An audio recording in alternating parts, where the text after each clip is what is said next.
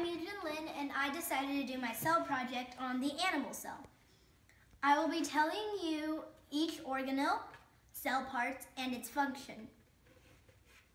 I'll be starting with the nucleus.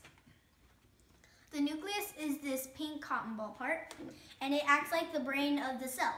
Like our brain controls our body, the nucleus controls the cell. Now I'm going to go chromosomes. This is the black thread-like substance that's inside the nucleus.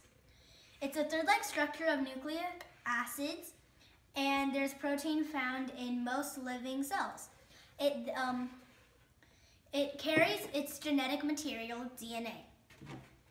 Now I'm going to go on to endoplasmic reticulum, which is this brown string-like structure found around the nucleus. They transport lipid and in regions where ribosomes are attached of proteins. There are rough ones and smooth ones, so they feel different. Now I'm going to go to the cytoplasm. The cytoplasm is pretty much the whole cell.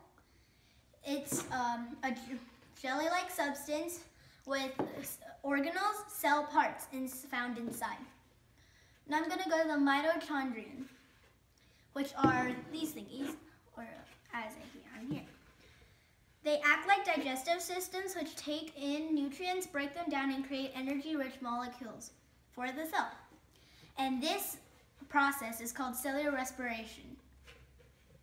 Now I'm going to move on to the Golgi body, which is the yellow string you see on here.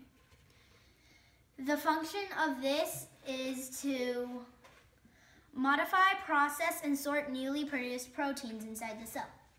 Now I'm going to go to the cell membrane. The cell membrane is like the outer ridge of it. And the function of this, it's a flexible structure, and it controls what goes into the cell and what goes out of the cell. Now I'm going to go to the ribosomes, which are the red dots.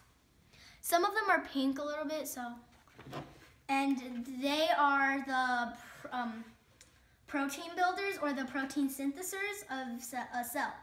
All cells have ribosomes to manufacture their proteins. And now I will show you my project.